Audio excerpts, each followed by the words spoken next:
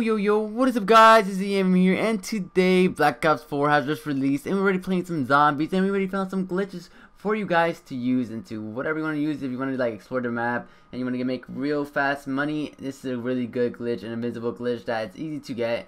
So it's really on the only map that right now it's the glitch it works for is Voyage of Despair. This is where we found it. It's right in the beginning, so you don't need to go anywhere, you don't need to buy anything, you need to get no doors, no nothing. It's just the literal ledge that it's between the thing that you fall down to the deck. It's between you and me.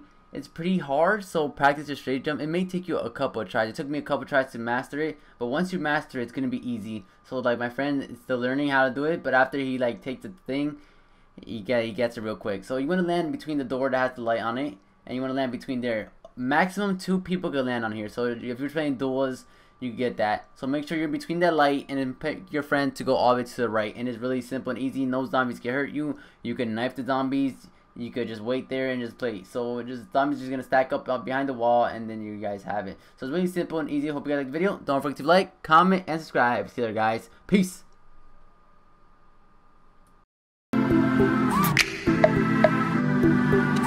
Got 2 bad things and it's simultaneous. Welcome to the life of a rich and famous kid. Thought I had feelings, she was incorrect.